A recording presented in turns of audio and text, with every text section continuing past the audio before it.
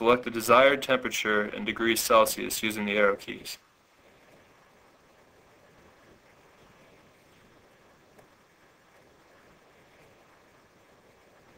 Press the P key again to display PD1 and set the delay time in hours at the set temperature using the arrow keys. Press the P key again to set the program and display PR2 if needed for further process steps. Repeat the above steps for the remaining two temperature controllers.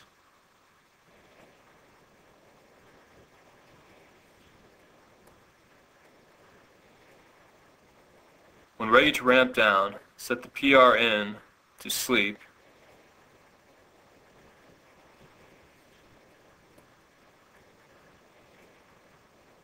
Set the PL in to 25 degrees Celsius.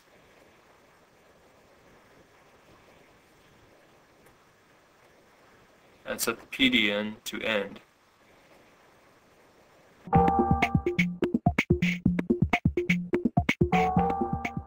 To run the program, hit all three run-hold keys.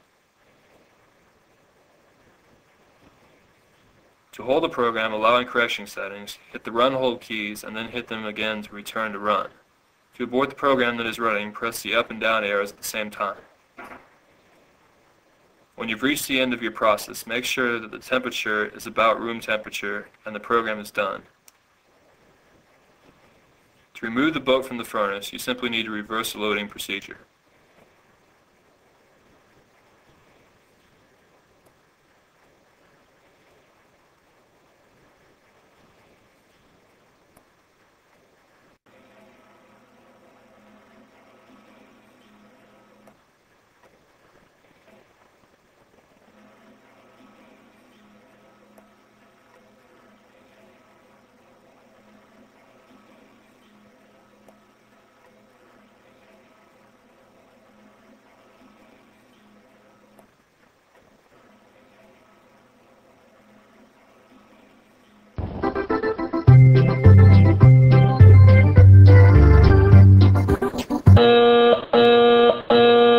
The quartz tube and its cover may still be extremely hot from the process.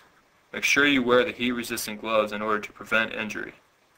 The gloves should be near the opening of the furnace tubes. If you turn the gas on, turn it off now.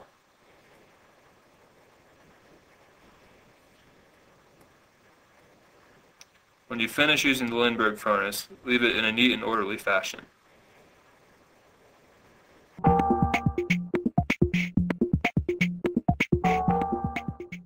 After watching this training video, you should have a good understanding of how to set the appropriate atmosphere on the furnaces, load the samples into the furnace, set the temperature program on the temperature controls, run and finish the process. If you have any questions, please direct them to the trainer for this equipment. Do not direct your comments to Charlie.